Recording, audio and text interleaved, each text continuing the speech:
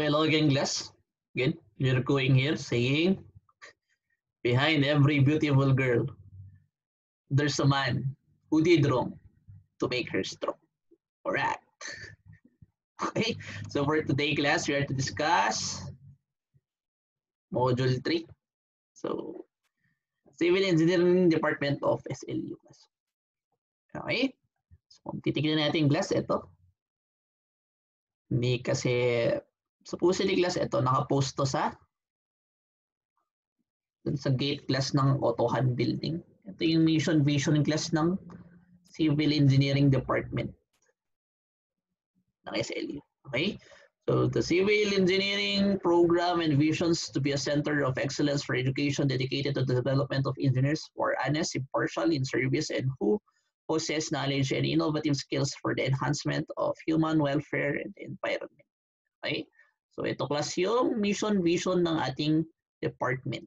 Specifically class, yan, CE department. Okay? So pag-usapang CE department class, syempre ang pinaka-core in class is the teaching faculty, no? So yeah, this is ito class more or less. Ito yung, yeah, medyo rare itong picture na to. Okay? Ito class nung mga medyo ano pa, golden days. Sila yung faculty class. Yeah, medyo kilala ko yung iba, hindi ko kilala yung iba. Okay? Siguro mga 80s to. 90s, something ganun. Okay? So, ito class yung, ito last year lang. Siguro 2 years ago. Okay? Diyan ako class. Ako yan. Alright. Okay? Ito class, late ako dito. I'm so irresponsible. Wala ako dyan class. Supposedly, nakasave yung spot ko dito eh. So, hindi ko alam kung anong ginagawa ko nung araw na yun. Okay? Ito class, 2 years ago. Yeah, same. Supposedly class, ito mga 2 years ago. Yeah, hindi. Parang same year pala itong dalawang to. Okay? So, more or less class, ito yung bulk. Missing lang ako dyan class, dito ako. Ito yung supposedly. Hindi ko lang kasi nasama class yung mga bago. Maraming bago ngayon. Okay? Yeah, dito ako class. Supposedly, ang posing ko dito class is ganyan. Cute. Yung ganun. Okay? Yeah, nainggit ako. Okay? So, ang current department head natin class, so yung sa nag-handle class ng civil engineering, tapos yung geodetic, as one kasi more or less as one yan. Okay? Si Engineer Winston Abobo. Okay? So, kung makikita nyo class, kapag nag-start na ulit yung face-to-face, ito siya. Okay? Tapos yung class, so unahin natin class yung mga retirees. Ito hindi ko na kasi inedit. Okay, pero ito yung mga retirees natin class. Si Engineer Apilado, yan siya. Okay? Si Ma'am Balila, Engineer Balila, retired na rin siya. Okay? Si Sir Orpilia, Engineer Orpilia, retired na rin. So, Engineer Talco class, retired na rin siya. Si Engineer Tandok. So, medyo hindi na sila naabutan, no? Okay? So, ito na class yung current faculty natin. So, meron yan class, si Engineer Almazan. So, siguro class, as an intro, sabihin ko na lang, diba, discuss na natin specialization class. So, saan sila nagsa-specialize para, ganun na lang, no, class?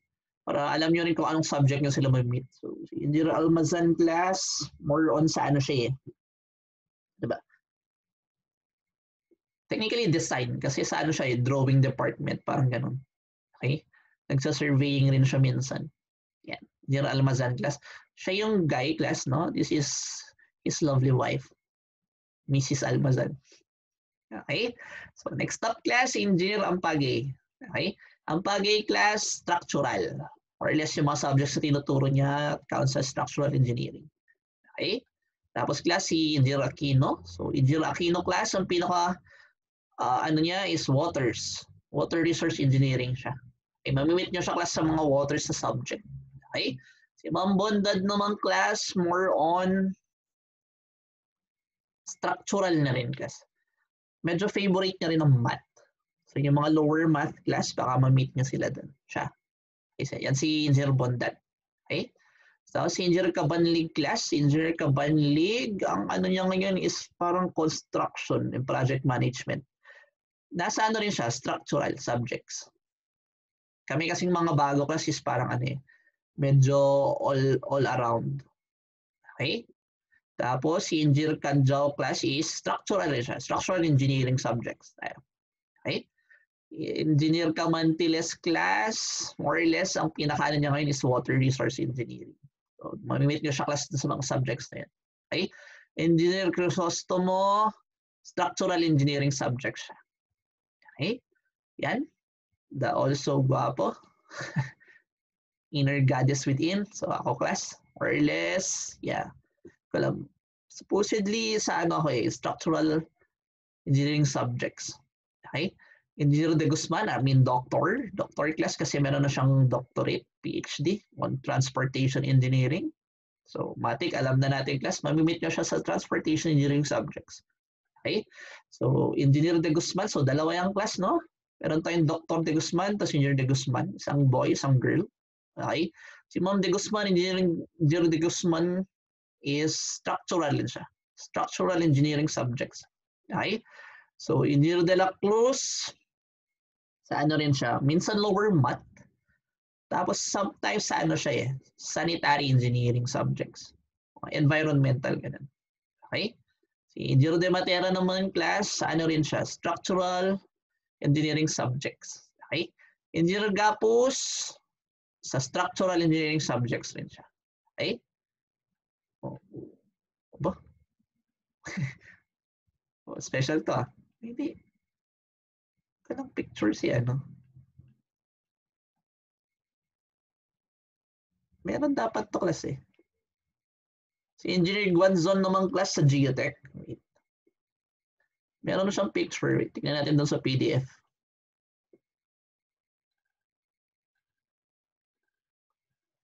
Nagkaloko-loko ata doon sa ano. Yan, si Engineer Guanzon. Okay? Doon siya class sa Geotech. Geotech engineering subjects. Okay? So after Guanzon, Sir Guillermo class, construction and project management subjects. Okay? Tapos si Engineer Lazo, saan ba siya yan? Sa ano to eh?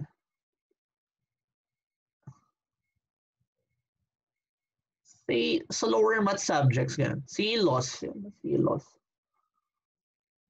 CEOs subject, ganun.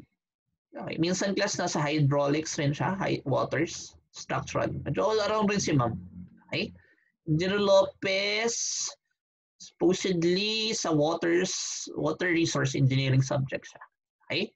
Engineer Lucas naman class, nasa ano siya construction and project management subjects. Okay? Engineer McFarland naman class, structural engineering subjects. Si Ma'am Fan naman, ang pinaka niya is physics eh. Tapos sa ano siya, transportation engineering subjects. Okay? Si Ma'am Podes, sa ano siya, minsan geotech engineering subjects.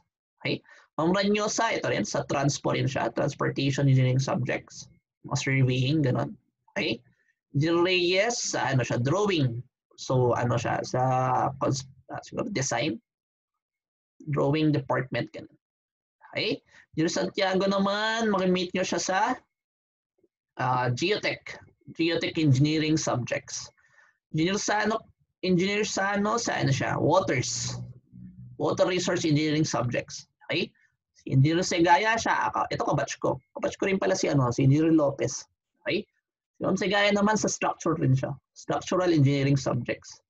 Engineer Segundo, same, structural engineering subjects. Ma'am Suba, same, structural engineering subjects. Engineer Udasyon, sa environmental siya. Sanitary engineering subjects. Tsaka sa construction and project management. Materials. Okay? Engineer Urbano naman class, more on lower math, tsaka structural engineering subjects.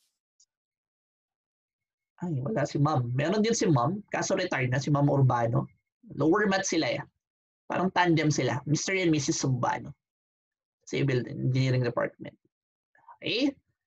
So, next stop natin, class, pag-usapan naman natin yung laboratory tsaka yung function rooms. More or less, hindi ko lang masyado picturean dati pa kasi ito Okay? Kumbaga, tingnan lang natin yung layout class ng Autohan Building. Autohan Building kasi class, yan. Autohan Building, no? So, kung nabisita nyo ang SLU class, sa main gate, somewhere dito, eto, So ito class yung building natin, engineering, no? Autohan building. Okay? So saan dyan class yung mga facilities ni Civil Engineering Department? Doon tayo sa 4th floor. Okay? Ayan, yan yung itsura class ng autohan building, no? Ito yung harap, ito class yung likod. So ito class, yan yung makikita nyo dito. Yan, ito. Ito namang class, yan yung makikita nyo dito, likod. Yan, autohan building natin. Okay?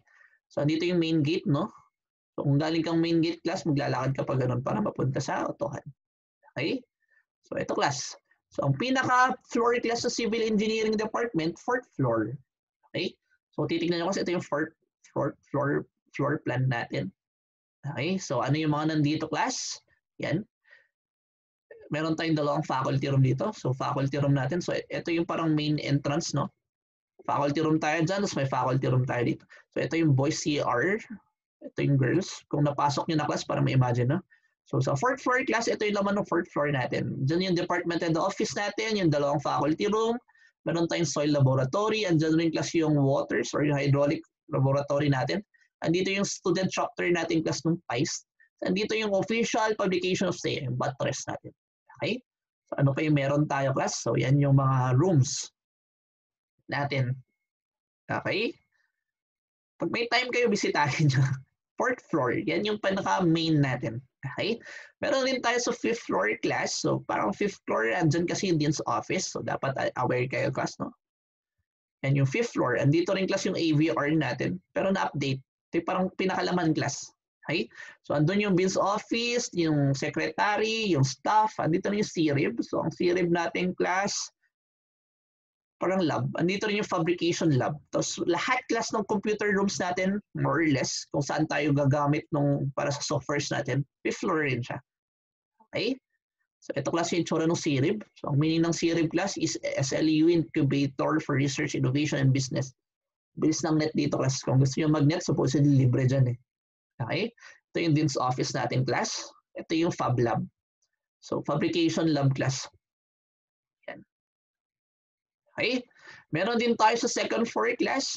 Technically, 2nd floor, meron tayo drawing building. May faculty room tayo doon class. Okay? Yan. H204. Sa 1st floor naman class, same. Dito, banda. Sa tabi ng men's CR. Diyan yung faculty room namin. Supposedly. Okay? Yan. Meron din pala tayo doon class yung yan. Yung materials testing laboratory natin. Okay? Supposedly class, meron din tayo dito sa building na to. Yung drawing building class, DB building, Del Baire. Meron din tayong faculty room dyan class dun sa 2nd floor. Okay. Tignan nyo lang pag may time kayo. Okay? So that's it class for yung ating rooms and laboratories. Okay? So last stop class for the Civil Engineering Department of SLU. Tagal natin class yung standing ni SLU through the years. Sino yung mga top notchers? Okay? So meron tayong listahan class. Ito yung list ng mga top notchers natin. Sadly class, ang last natin is yung 2012. Ever since class 2012, may drought tayo. So isipin nyo kasi ilang years na? 8 years na tayong walang top notchers. Ay, ito pala kasi GE. So ito yung GE. So kung titignan nyo kasi ito yung last natin, 2012. Okay? Succeeding years class close pero wala pa tayong top notchers. Okay? So medyo recognize natin class yung mga faculty natin na yan, faculty natin class na top notchers. So si Engineer Talco class, 7th place siya noong 1979. Si boards. Meron din tayo, so retired na si Sir. Si Engineer Kang Dak na rin, retired na rin, no? So far class wala tayong faculty na top notcher kasi retired na sila. Ito rin. 2nd place siya class noong 1981. Same class, retired na rin si Engineer Tandok. Kaka-retire niya lang nung last sem. Nag-short term siya. Okay? So medyo na-miss niyo lang talaga. Isang sem lang dapat. So siya yung 3rd place class noong 1982 CE boards. So ang pinaka-latest nating class, 2012 November, si Engineer Garcia at saka si Engineer Higoy. 2012 class. Ever since may drought tayo, wala pa talagang ano.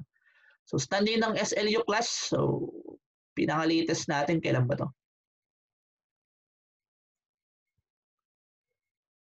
Anong year to? Wala. Ito.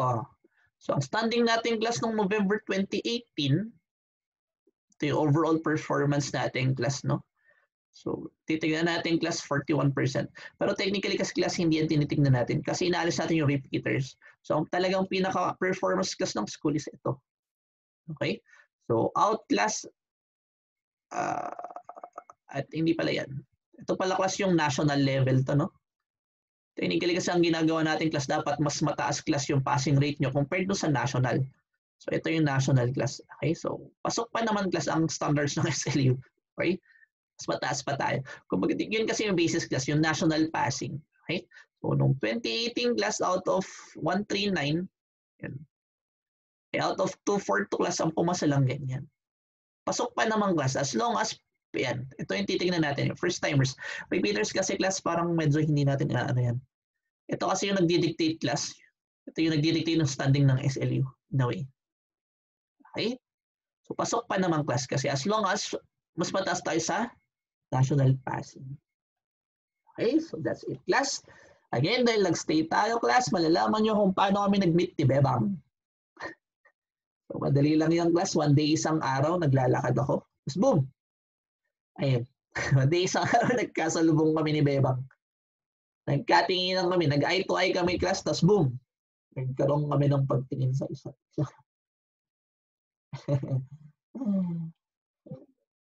Okay, so again class, thank you for staying. See me at the next video. Bye.